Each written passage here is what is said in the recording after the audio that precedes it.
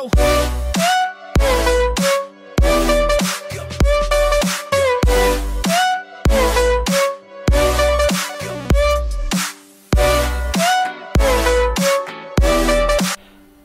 everyone, welcome to DU Edutainment. यो भिडियोमा चाहिँ हामी क्लास 11 कम्प्युटर साइन्स का सबै च्याप्टरहरुका इम्पोर्टेन्ट क्वेशन्सहरु डिस्कस गर्दै छौं। सर्ट लङ दुई खाले नै हामी डिस्कस गर्छौं है। यो लिस्ट चाहिँ मैले अब आफ्नो सम्भावित क्वेशनहरु भनेर आफ्नो तरिकाबाट बनाएको हो है। यो चाहिँ तपाईहरुलाई प्रिपरेसनमा हेल्प obviously हुन्छ। अब यस पछाडीको भिडियोमा चाहिँ हामी multiple choice क्वेशनहरु chapter wise discuss गर्छौं। सुरु गरिहालौं न हामीहरु। Some important questions chapter wise computer साइन्सको है। जम्मा 8 वटा च्याप्टर छ। 8 वटा च्याप्टरबाट सम्भावित क्वेशन्सहरु लिएर आएको छु मैले। अब यो क्वेशनहरु चाहिँ मैले प्रोबेबिलिटी बढी भएका क्वेशनहरुको कलेक्सन हो है। यो चाहिँ तपाईहरुलाई प्रिपरेसन गर्न हेल्प होस् भनेर मैले बनाएर ल्याएको छु है। सो सर हेरौं ल। च्याप्टर नम्बर 1 चाहिँ हाम्रो कम्प्युटर सिस्टम है। अब यसमा चाहिँ what is computer architecture, explain different units with block diagram. यो चाहिँ लङ क्वेशनमा आउने क्वेशन हो। अब यसको बारेमा what is computer आर्किटेक्चरको definition and different units, input unit हैन, आउटपुट युनिट, प्रोसेसिङ युनिट र मेमोरी युनिटको बारेमा लेख्नु पर्यो, हामीले एक्सप्लेन गर्नु पर्यो 8 मार्क्स आउने गरी है। अब अर्को define computer memory and explain its types. Computer मेमोरीको definition दिनु पर्यो अनि त्यसका टाइप्सहरु, प्राइमेरी र सेकेन्डरी मेमोरी गरेर त्यसलाई अलिक एक्सप्लेनेसन अलिक लामै हुनु पर्यो, 8 मार्क्सको। अब अर्को चाहिँ explain some features of computer. अब फिचर्सहरु त हामीलाई थाहा छ, स्पिड, डिलिजेन्सहरु, स्पिड, एक्युरेसी, डिलिजेन्सहरुलाई एक्सप्लेन गर्ने, 5 मार्क्सको। सो त्यही answer. Differentiate between impact and non impact printer. यो पनि फ्रिक्वेन्टली आइराख्ने क्वेशन हो यो पनि। इम्प्याक्ट एन्ड नन इम्प्याक्ट प्रिन्टरको बारेमा 8 मार्क्सको भनेको छ। यो चाहिँ 5 मार्क्सको क्वेशनमा आउँछ। अब अर्को right the differences between primary and secondary memory. यो पनि निकै प्रोबेबिलिटी भएको क्वेशन हो।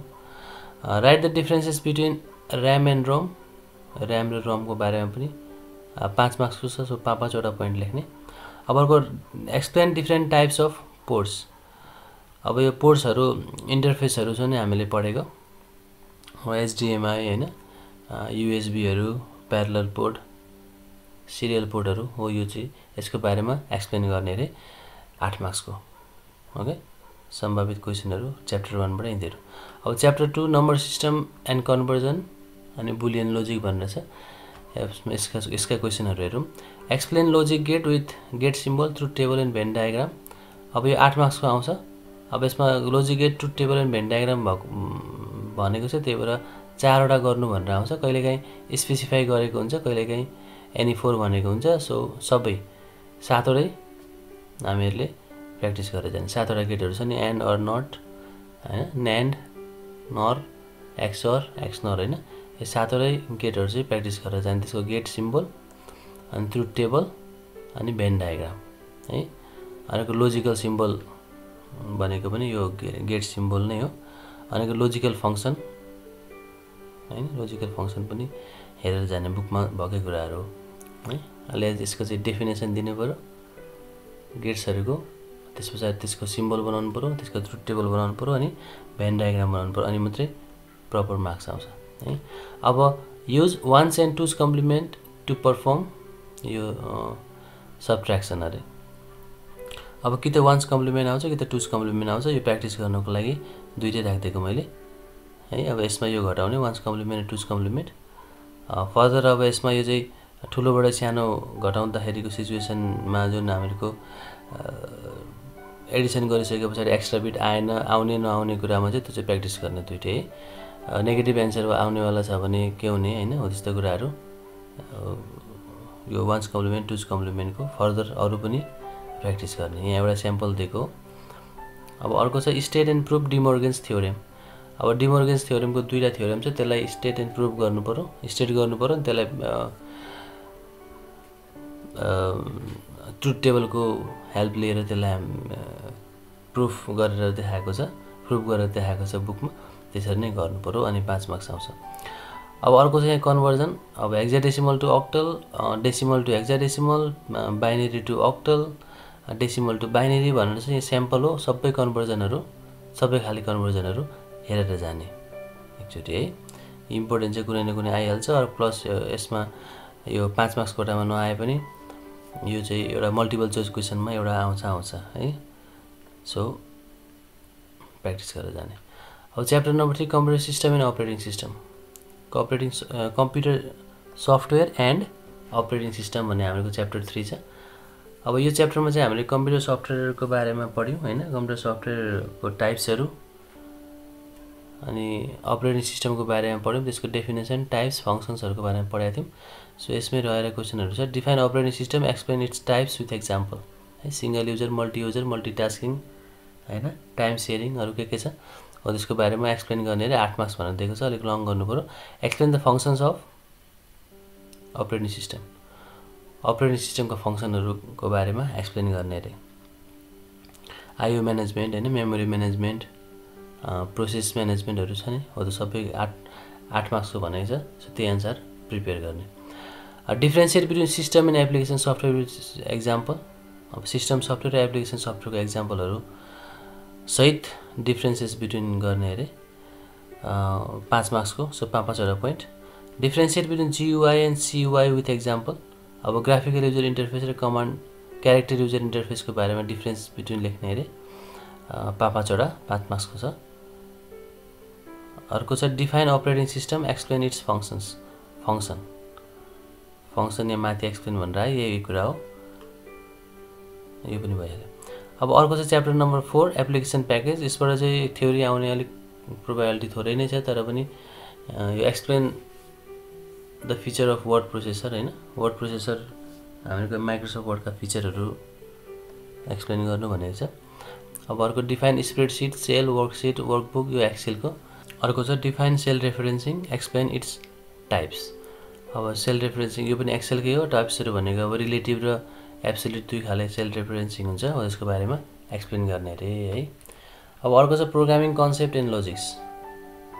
सी प्रोग्रामिङको जुन छ त्यसको theoretical पार्टबाट define programming language, explain its types. अब टाइप्सहरू लो लेभल, एसेम्ब्ली ल्याङ्ग्वेज र हाई लेभल ल्याङ्ग्वेजको बारेमा एक्सप्लेन गर्ने है। लङ क्वेसनमा दिएको छ। Define control structure, explain its types with flow chart अरे।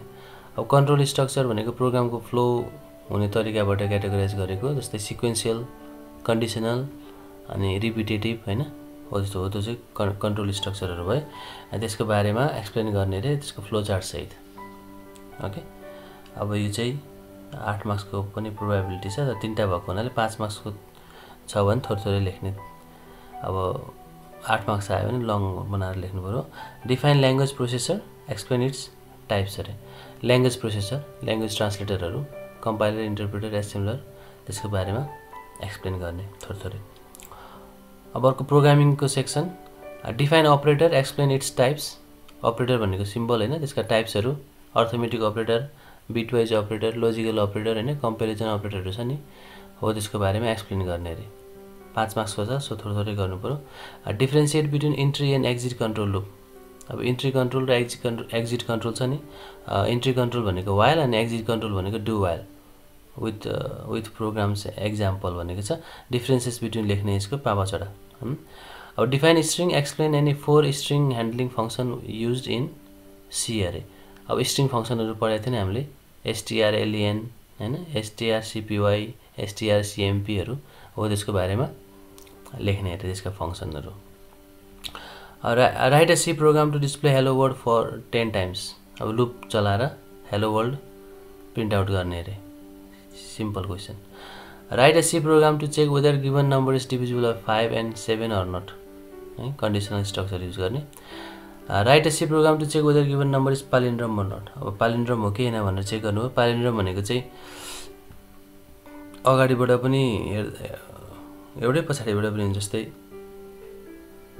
121 हैन, 242 हो। त्यो अगाडिबाट पनि हेर्दा एउटै, पछाडिबाट हेर्दा पनि एउटै हो, त्यो खालको नम्बर हो कि होइन भनेर चेक गर्ने खालको प्रोग्राम अरे थोरै लोजिक छ त्यो हेरेर जाने right a C program to enter salary of 10 employees and find the average salary okay यहाँ एरेको कुरा छ सिंगल डाइमेन्सनल एरे अथवा वन डाइमेन्सनल एरेको प्रोग्राम हो यो 10 जना इम्प्लोइको स्यालेरीलाई इनपुट गर्ने अरे अनि फाइन्ड द एभरेज स्यालेरी हैन सबैको सम गरेर डिभाइड बाइ 10 गर्यो भने एभरेज स्यालेरी आउँछ सो त्यसलाई प्रोग्राममा इम्प्लिमेन्ट गर्ने right a C program to enter 10 number and find the greatest यो पनि एरेकै हो ग्रेटेस्ट नम्बर पत्ता लगाउने इफ क्लज लगाएर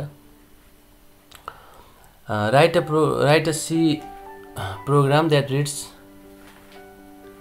2 into 2 matrices and perform matrix addition अब यो एउटा इम्पोर्टेन्ट छ है आउन सक्छ यो मल्टिडाइमेन्सनल एरेको क्वेसन हो यो सो यो एउटा प्रोबेबिलिटी यसको छ है अब हाम्रो म्याक्सिमम भनेको एरे हो त्यसपछि हामी अर्को फंक्सनहरु 12 मा छ अहिले यति नै क्वेसनहरु भए अब वेब टेक्नोलोजी 1 HTML CSS बाट है अब define website web page email search engine and URL यसको बारेमा अनलाइन डेफिनेसनहरु लेख्ने सबैको define HTML right it's features यो पनि इम्पोर्टेन्ट एउटा question define tags and its types with example ट्यागहरु छ नि सिंगुलर ट्याग र पेयर ट्याग हो यसको बारेमा लेख्ने विथ एक्जाम्पल अब अर्को right HTML tags to display as below यस्तो खालको पेज डिस्प्ले गर्नलाई HTML ट्याग लेख्ने रे 5 मार्क्सको थोरै छ यहाँ के छ भन्दा एउटा पेजमा चाहिँ नेपाल इलेक्ट्रिसिटी कर्पोरेसन भनेर बीचमा बोल्ड गरेर अन्डरलाइन गरेर छ त्यसपछि तलतिरबाट लिस्ट अफ इम्प्लोइज भनेर अन्डरलाइन गरेर छ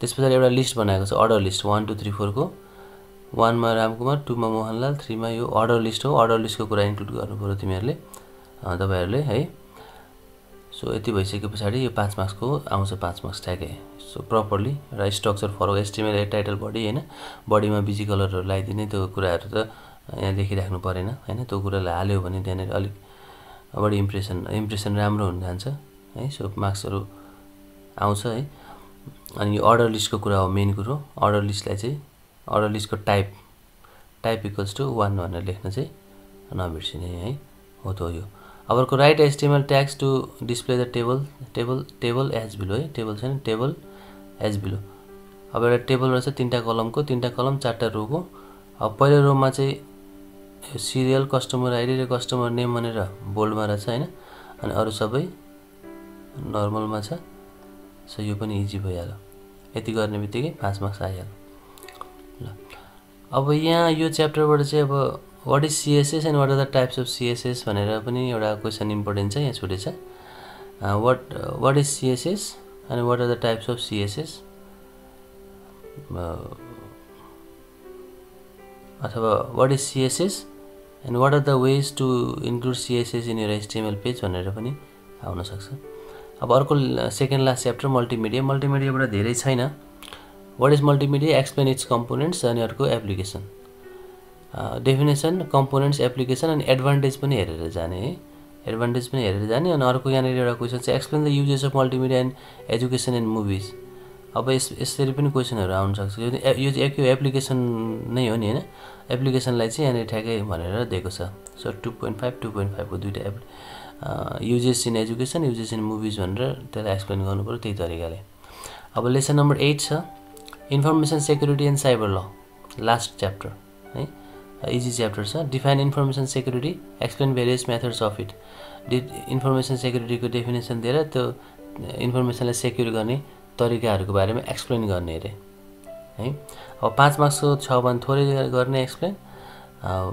8 मार्क्सको छ भने लामो गर्ने एक्सप्लेन डिफाइन मेलिगियस प्रोग्राम हैन मेलिगियस प्रोग्रामहरु म्यालवेयरहरुको डेफिनेसन व्हाट इज म्यालवेयर भनेको यो write down the effect of it and also the measures to protect our computer from such programmes अब यो म्यालिगियस प्रोग्राम चाहिँ हाम्रो कम्प्युटरमा छिर्यो भने के असर गर्छ त्यसको लेख्ने अनि also the measures to protect our computer from such programmes अब मानौ भाइरस छिर्यो भने हाम्रो कम्प्युटरमा कस्तो असर पर्छ त्यो देखाउने हेरे इफेक्ट अनि त्यसलाई प्रोटेक्ट गर्नको लागि चाहिँ के कस्ता खालका मेजरहरु हामीले अवलम्बन गर्न सक्छौं भन्ने कुरा लेख्ने हेरे यो चाहिँ 8 मार्क्सको क्वेशन हो 5 लेखेको छ हेरे explain the term cyber law and cyber crime with example what is cyber ल व्हाट इज साइबर क्राइम तर वन लाइन डेफिनेसन ल्याउँदैन एक्जाम्पलहरु सहित दिनु पर्यो यो 5 मार्क्सको अब define encryption and decryption information सेक्युरिटीको major encryption decryption यसलाई एक्सप्लेन गर्ने, यो पनि 5 मार्क्सको हो है। ल यी प्रोबेबिलिटी म्याक्सिमम भएका क्वेसनहरू हुन्।